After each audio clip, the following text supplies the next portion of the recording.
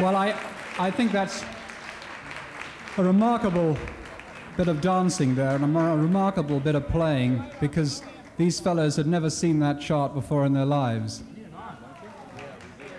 The next number, we've got Light, and we can read it, is one everybody knows. This was written in the 30s, Love Letters in the Sand. It's a 1931, Dr. Tom Mason tells me.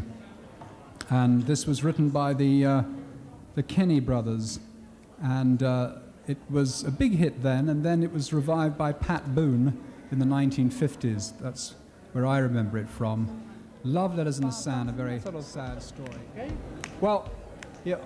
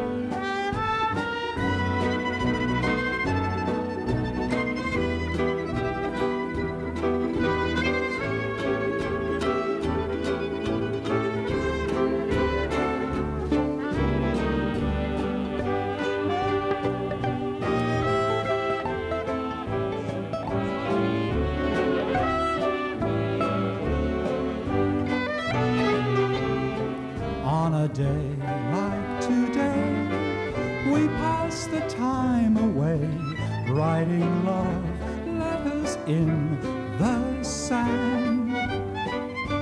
How you laughed when I cried each time I saw the tide take our love letters in the sand. You made a vow that you would always be true, but somehow that vow meant nothing to you.